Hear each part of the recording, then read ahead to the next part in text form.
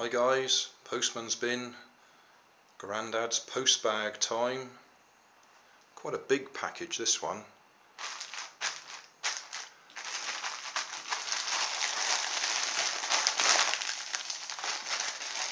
And I know what it is.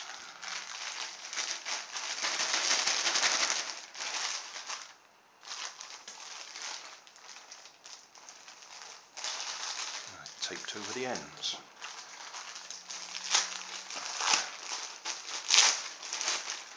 We ready? Rubber bands. Size 64 rubber bands, to be specific. Because I keep getting asked to do rubber band powered cars with size 64 rubber bands. I guess that must be a standard somewhere in schools. So here we are, size 64 rubber bands. That's quite interesting to feel that they're quite different in their strength. Some of them are quite loose and some of them are quite tight.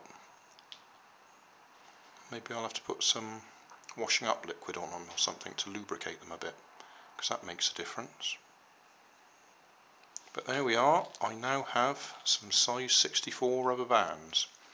I'll put a link in the video description so you can see what a size 64 rubber band should be.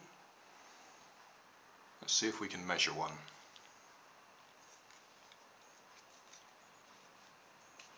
Should be 3.5 inches. Shouldn't be stretching it at all. Yeah, it looks like that's relaxed. So there we are, 3.5 inches. What was that in millimetres? Didn't think to check. Because I don't know millimetres. Here's our scale. 89 millimetres. Yeah, thereabouts. Width should be 1/4 inch.